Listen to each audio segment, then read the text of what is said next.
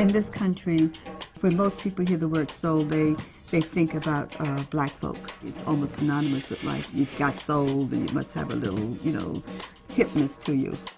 Soul's kind of complex. Soul is really essence of African American folk culture.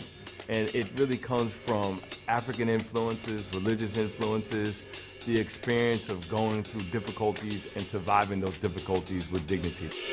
My relationship with soul food has to be one of those marriages that you just don't divorce from and that don't break up. People would say, you know, put a little more grease in it, give it a little more soul. The word, see, it was a good word, soul. She'll call it death food, because it will kill you. This is the first generation that is not expected to live longer than their parents. Between my house and 125th Street, and that's a 4-block walk, I could get fried chicken from almost a dozen different places, but I can't get a salad. We have Surgeon General warnings on cigarettes. We have mandatory minimum ages for when you can drink alcohol. We make all sorts of decisions about people's health because it's in their best interest. And the reality is more people are hurting themselves from fried chicken than marijuana.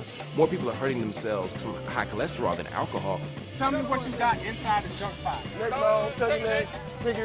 Everything ain't good for you in here. It wasn't good to you though. The most important thing is that people complicate their understanding of what soul food is, because it's easy to say that it's the bane of African American health.